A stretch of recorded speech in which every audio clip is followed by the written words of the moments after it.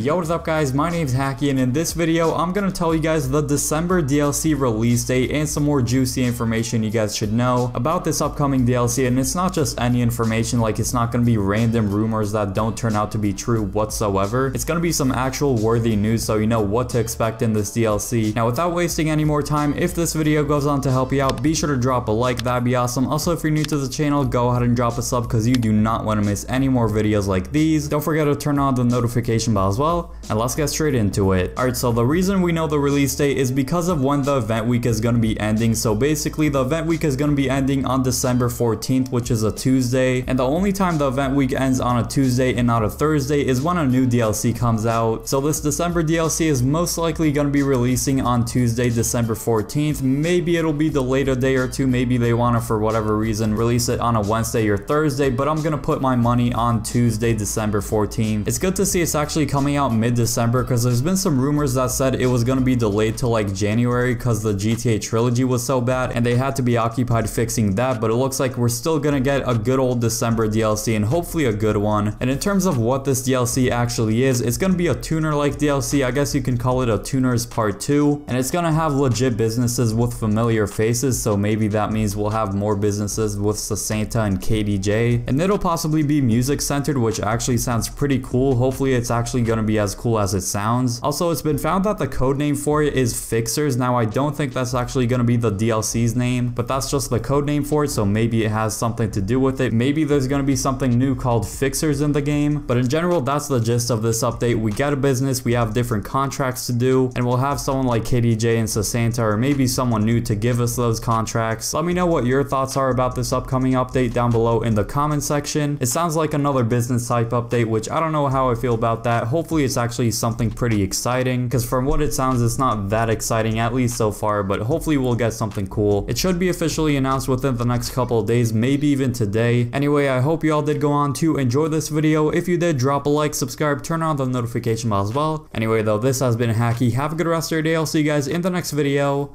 and peace.